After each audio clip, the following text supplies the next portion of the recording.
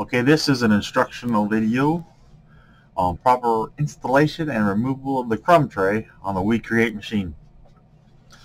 For this video, I have gone ahead and I have removed the burn tray, or the rack off the bottom of the machine. This is what it looks like with the crumb tray in it. If you want to remove the crumb tray, in the middle there's a handle, but you got to pick up slightly on the machine and start to pull it out, and you'll find the handle. Once you find the handle,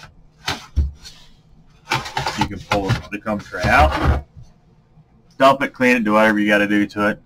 But then when you put it in, that's where most people have problems or issues. If you don't install it right, you're going to notice more smoke and more odor start coming out of the machine. If you just lay up underneath the machine and do it that way, you're going to get a little more odor. On the tray, there's a lip here, all the way around on the back and front of the side of the machine. And then on the inside of the machine, there's a lip there.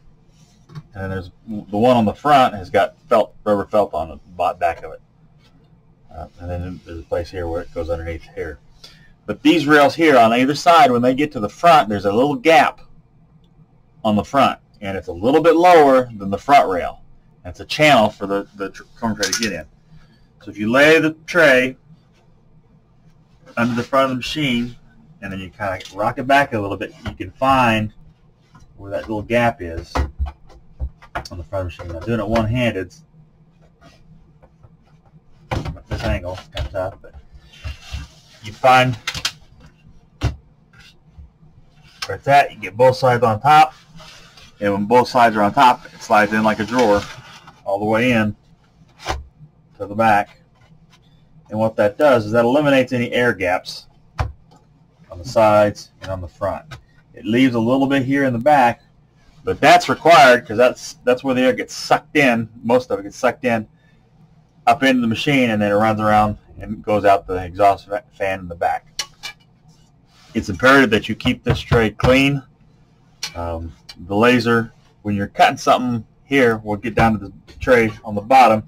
If you got little bitty pieces in there, the smaller the pieces, the more chance of it doing it. As with any laser, follow manufacturer's recommendations, but small stuff can catch fire, so make sure you keep something close by, and always keep an eye on it. Don't turn it on and walk away from it. Just some helpful hints on how to do it. Hope that helps too.